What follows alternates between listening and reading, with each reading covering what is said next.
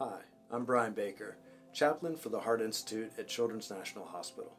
February is American Heart Month, and the week of February 7th through the 14th is Congenital Heart Defect Awareness Week. A congenital heart defect is an abnormality of the heart that's present at birth. About 1 out of every 100 people is born with a congenital heart defect. Each year, our staff celebrates CHD Awareness Week with a variety of activities, crafts, games, contests, and food. In the CICU, that's the cardiac ICU, and the heart and kidney unit, we try to make it fun to raise awareness for CHD Week. Our Blood Donor Center also hosts blood drives during this time. Don't worry, if you missed a blood drive, you can always schedule an appointment online or stop by the Blood Donor Center and they'll get you started. The Heart Institute performs more than 600 heart surgeries a year. We begin meeting with many parents prenatally and often care for these patients throughout their lives, including adult patients with congenital heart defects.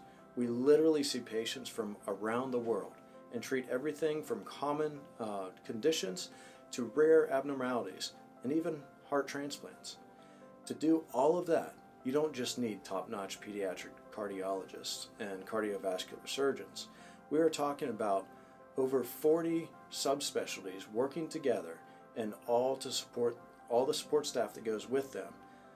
I can't begin to name everyone involved, but we can certainly express our appreciation to all of you for your contributions to our patients' lives.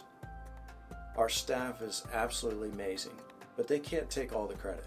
We have some phenomenal volunteers as well.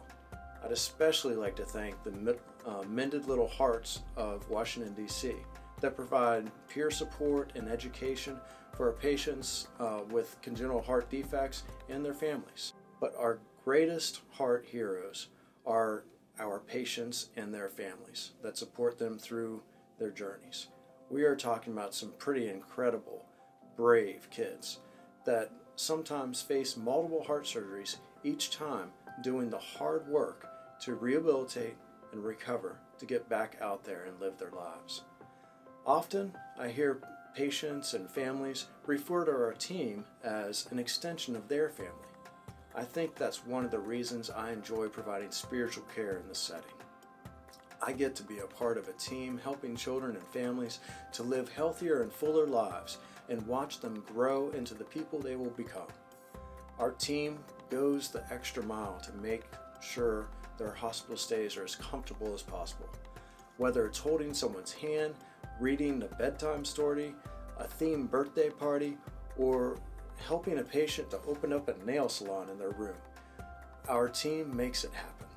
Whether you are a patient, family, or staff, we all face unique challenges, stresses, and anxieties along the way.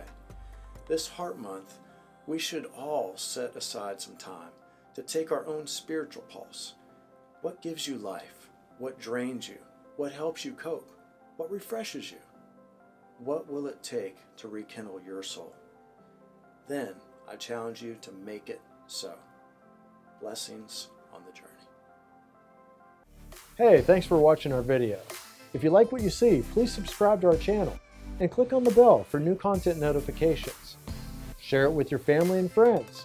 And as always, please share your questions and comments with us as well. By helping support us, you are helping us to build bridges to spiritual support, not just in our hospital community, but in the world beyond. Thanks for your help as we reach out to those around us.